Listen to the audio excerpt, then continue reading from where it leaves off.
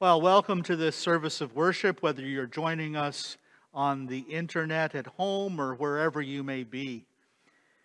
Welcome and a Happy New Year to you all on this Sunday of the Epiphany, the revelation, the manifestation of Christ our Lord. This sacred place is located on the traditional lands of the Haudenosaunee and Anishinaabe peoples. Today our city is home to many indigenous peoples from across Turtle Island. Let us recommit ourselves today to the work of reconciliation with all of our neighbors and in all our relations. In the name of the Father, and of the Son, and of the Holy Spirit, Amen. Blessed are you, Lord, our King, King of the universe. From the rising of the sun to its setting, your name is proclaimed in all the world. The Lord of glory be with you.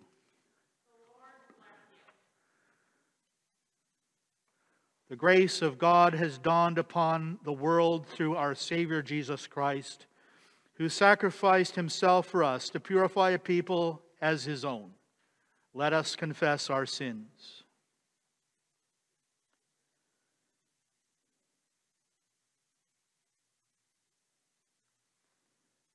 God be gracious to us and bless us, and make your face to shine upon us. Lord, have mercy. Lord, have mercy. Lord, have mercy. Lord, have mercy. May your ways be known on the earth, your saving power among the nations. Christ, have mercy. Christ, have mercy. Christ, have mercy. Christ, have mercy. You, Lord, have made known your salvation and reveal your justice in the sight of the nations. Lord, have mercy. Lord, have mercy. Lord, have mercy.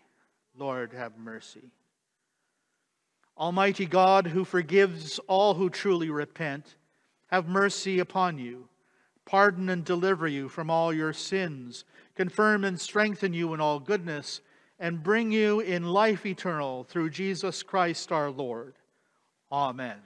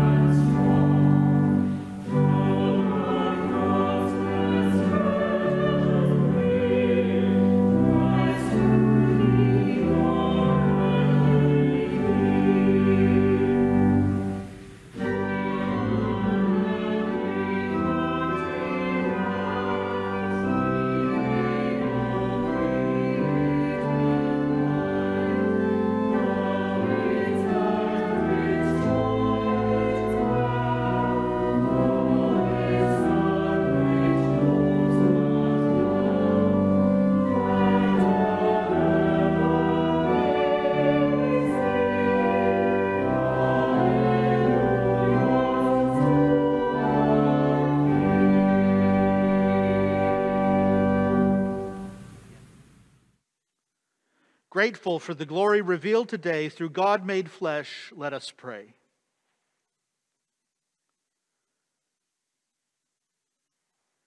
O God, who by the leading of a star manifested your only Son to the peoples of the earth, mercifully grant that we, who know you now by faith, may at last behold your glory face to face. Through Jesus Christ, your Son, our Lord, who is alive and reigns with you in the unity of the Holy Spirit, one God, now and forever. Amen. A reading from the book of the prophet Isaiah. Arise, shine, for your light has come, and the glory of the Lord has risen upon you. For darkness shall cover the earth, and thick darkness the peoples. But the Lord will arise upon you, and his glory will appear over you. Nations will come to your light, and kings to the brightness of your dawn. Lift up your eyes and look around. They all gather together. They come to you. Your sons shall come from far away, and your daughters shall be carried on their nurses' arms. Then you shall see and be radiant. Your heart shall thrill and rejoice, because the abundance of the sea shall be brought to you. The wealth of the nations shall come to you. A multitude of camels shall cover you, the young camels of Midian and Ephah, and those from Sheba shall come. They shall bring gold and frankincense, and shall proclaim the praise of the Lord. The word of the Lord. Thanks be to God. Alleluia, alleluia. Christ was revealed in flesh, proclaimed among the nations, and believed in throughout the world. Alleluia. The Lord be with you. Hear the gospel of our Lord Jesus Christ according to St. Luke. Glory to you, Lord Jesus Christ. In the time of King Herod, after Jesus was born in Bethlehem of Judea, wise men from the east came to Jerusalem, asking, "Where's the child who has been born King of the Jews? For we observed his star at its rising, and have come to pay him homage." When King Herod heard this, he was frightened, and all Jerusalem with him. And calling together all the chief priests and scribes of the people, he inquired of them where the Messiah was to be born. They told him, "In Bethlehem of Judea, for so it has been written by the prophet, 'And you, Bethlehem, in the land of Judah, are by no means least among the rulers of Judah, for from you shall come a ruler who is to shepherd my people Israel.'" Then Herod secretly called for the wise men and learned from them the exact time when the star had appeared. Then he sent them to Bethlehem, saying, "Go and search diligently for the child, and when you have found him, bring me word, so that I may also go and pay him homage." When they had heard the king, they set out. And there, ahead of them, went the star that they had seen at its rising, until it stopped over the place where the child was. When they saw that the star had stopped, they were overwhelmed with joy. On entering the house, they saw the child with Mary, his mother. And they knelt down and paid him homage. Then, opening their treasure chests, they offered him gifts of gold, frankincense, and myrrh. And having been warned in a dream not to return to Herod, they left for their own country by another road. This is the gospel of Christ. Praise to you, Lord Jesus Christ. Let us pray. Light of the world, as you revealed yourself to the wise men, reveal yourself to us, that we may call you and you alone King.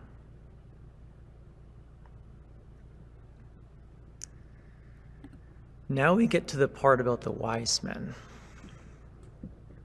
There's been Mary and Joseph in the stable, the Christ child laid in the straw, born of a virgin. There's been angels filling the night sky with light and loud singing. Shepherds leave their flocks to see this thing announced by the heavens. Amazing things. Events of God's doing. And it all shines with love and peace, goodwill and hope.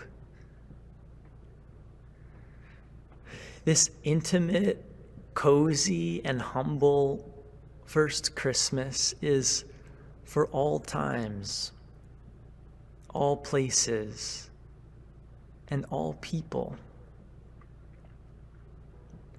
But until the part about the wise men, the story's very, you could say, local. Amazing, miraculous, no doubt. The invisible God, beyond understanding or any comparison. The eternal mystery who created everything out of nothing, now gently breathing as a real human baby. Eyes not yet open, his neck propped by the arms of mother and father. It's truly a wonderful thing. Yet it's almost like a sweet family secret at this point. The shepherds know, but they're back in the fields with the sheep. No one really believed what shepherds had to say anyway. Even so, Mary and Joseph believe what the angels told them, that this child would be the one God promised to Israel. Peoples the world over would come to honor him. He would be known as the only true and worthy king among all nations.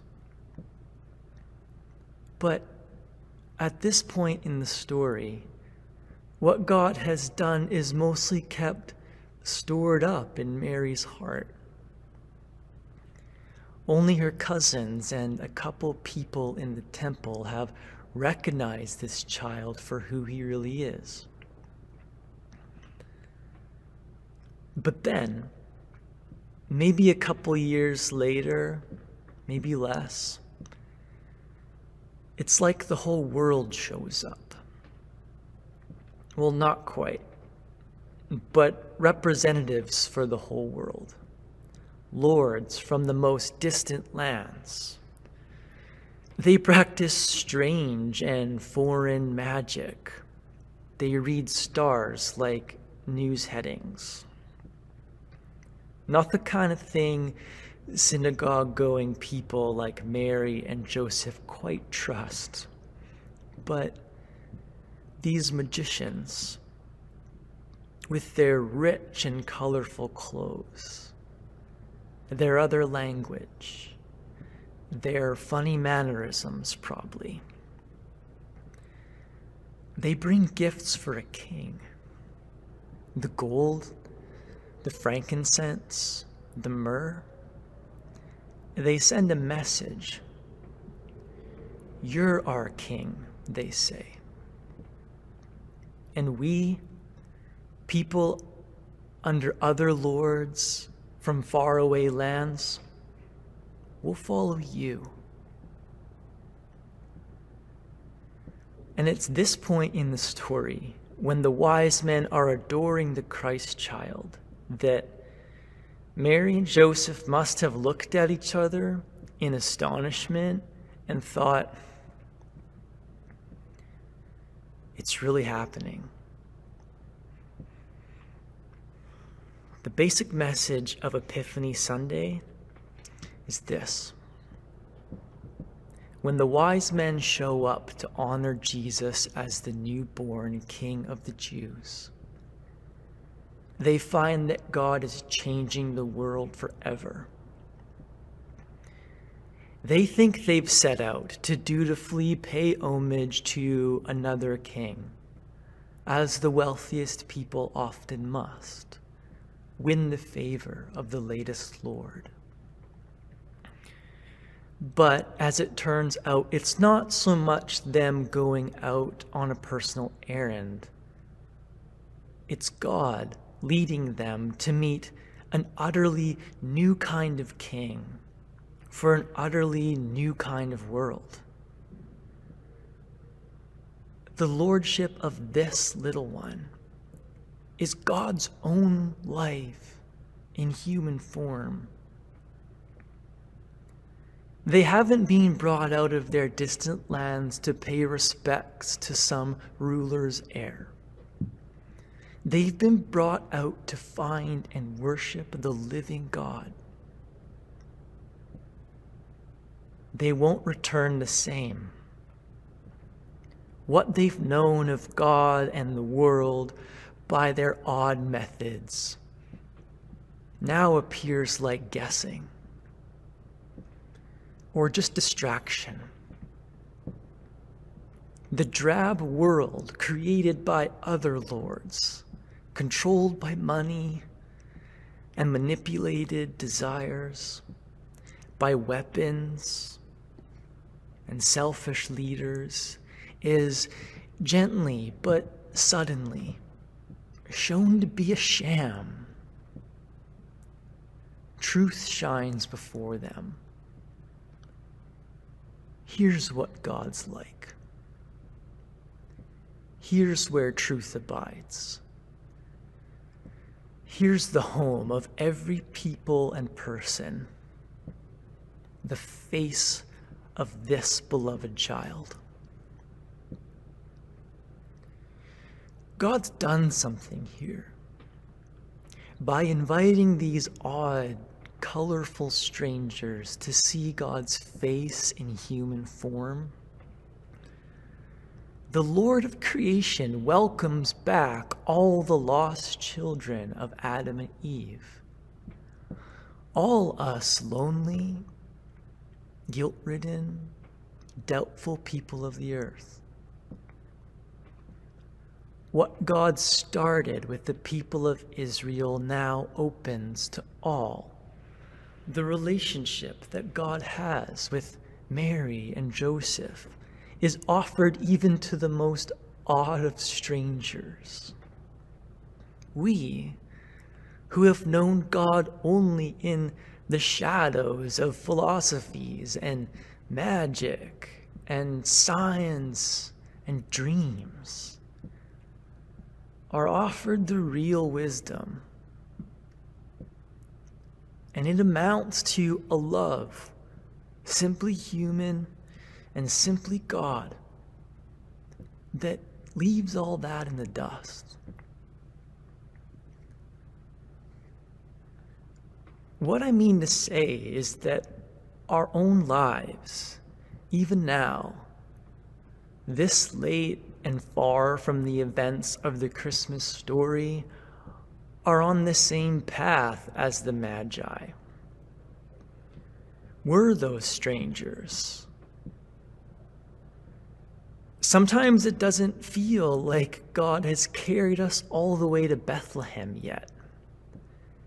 To have the proper epiphany, to see Jesus and say, yes, your world.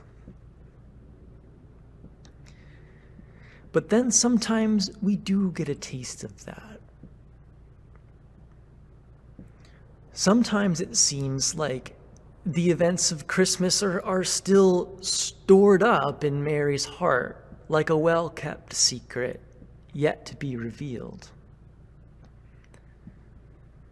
But then again, all kinds of peoples, with all kinds of clothes and all kinds of strange ways, now pray in Jesus' name.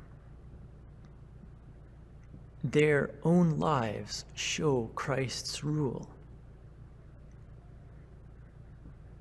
And sometimes it feels like we've already made the return journey from Bethlehem.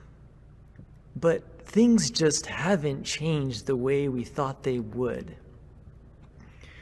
We're still subjects in that drab sham world made of bad money and bad leaders and our plain old human sins. To that, I'd just say this. The story doesn't end with the wise men. There is one true king. His name and face is the very presence of the invisible God. His patience and humility can be a little annoying.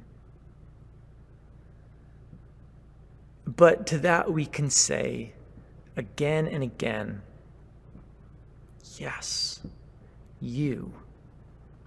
your kingdom come. Amen. Let us confess the faith as we say. We believe in one God, the Father, the Almighty, the maker of heaven and earth, of all that is seen and unseen.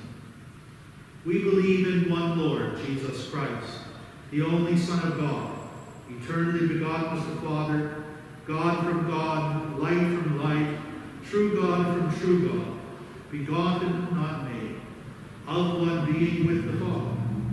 Through him all things were made.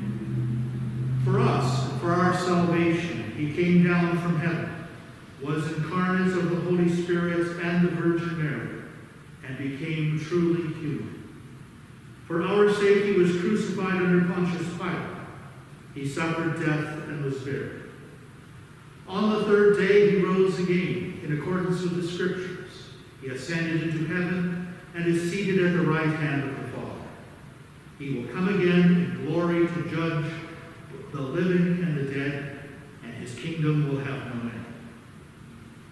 We believe in the Holy Spirit, the Lord, the giver of life, who proceeds from the Father and the Son, who with the Father and the Son is worshipped and glorified, who has spoken to the prophets.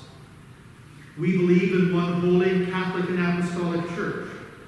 We acknowledge one baptism for the forgiveness of sins. We look for the resurrection of the dead and the life of the world to come. Amen. Our Savior Christ is the Prince of Peace. Of the increase of his government and of peace there shall be no end. The peace of the Lord be with you all.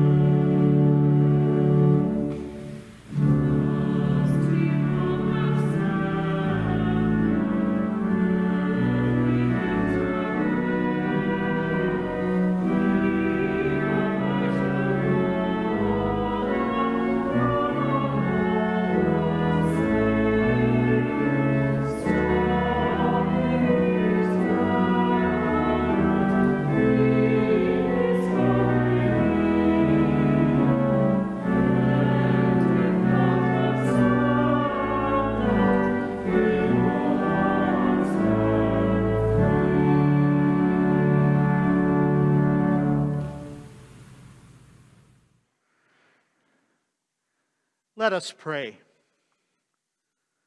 Lord, accept your people's gifts, not of gold, frankincense, or myrrh, but hearts and voices raised in praise of Jesus Christ, our light and our salvation. Amen. The Lord be with you. Lift up your hearts. Let us give thanks to the Lord our God.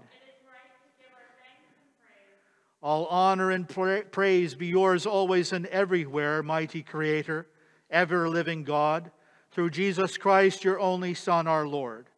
For at this time we celebrate your glory made present in our midst. In the coming of the Magi, the King of all the world was revealed to the nations.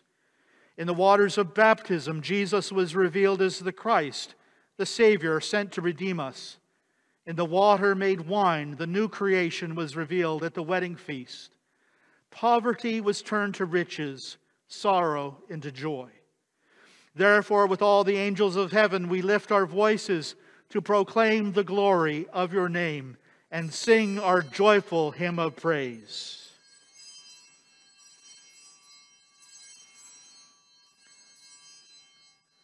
Holy, holy, holy Lord, God of power and might, heaven and earth are full of your glory. Hosanna in the highest. Blessed is he who comes in the name of the Lord. Hosanna in the highest. We give thanks to you, Lord our God, for the goodness and love you have made known to us in creation, in calling Israel to be your people, in your words spoken through the prophets, and above all in the Word made flesh, Jesus, your Son. For in these last days you sent him to be incarnate from the Virgin Mary, to be the Savior and Redeemer of the world. In him you have delivered us from evil and made us worthy to stand before you. In him you have brought us out of error into truth, out of sin into righteousness, out of death into life. On the night he was handed over to suffering and death, a death he freely accepted, our Lord Jesus Christ took bread. And when he had given thanks, he broke it and gave it to his disciples and said, "Take, eat. This is my body which is given for you. Do this in remembrance of me."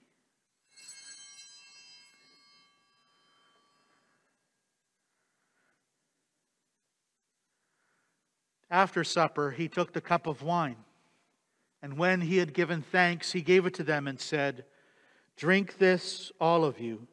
This is my blood of the new covenant, which is shed for you and for many for the forgiveness of sins. Whenever you drink it, do this for the remembrance of me."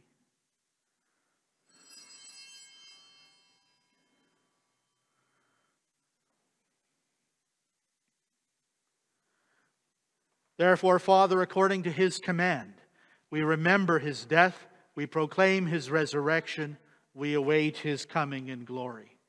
And we offer our sacrifice of praise and thanksgiving to you, Lord of all, presenting to you from your creation this bread and this wine.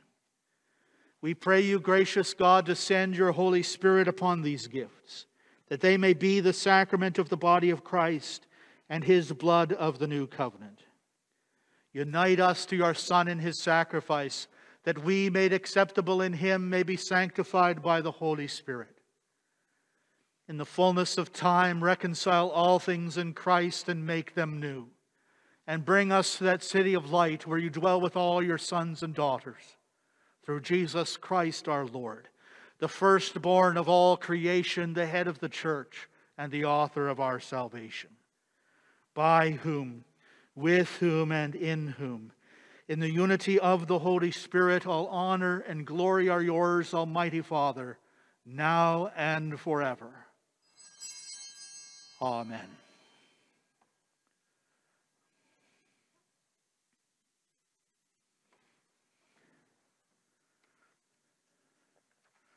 Rejoicing in the presence of God here among us, as our Savior taught us, so we pray.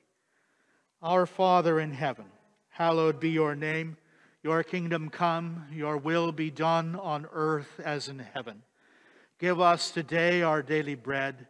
Forgive us our sins as we forgive those who sin against us.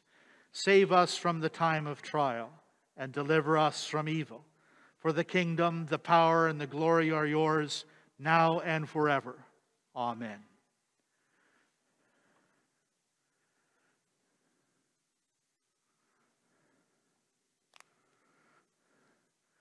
We break the bread of life, and that life is the light of the world. God here among us, light in the midst of us, bring us to light and life.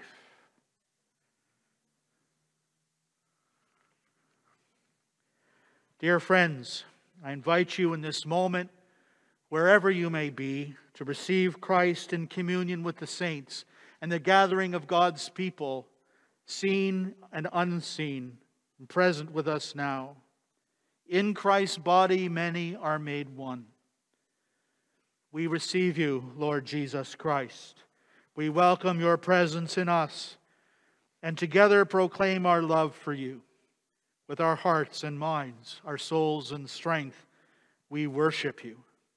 With the saints and angels, we adore you. With your whole church, we proclaim your reign. Come to us, though many, and make us one in you. Behold who you are. Become what you receive. Feed on Christ in your hearts by faith with thanksgiving. Amen.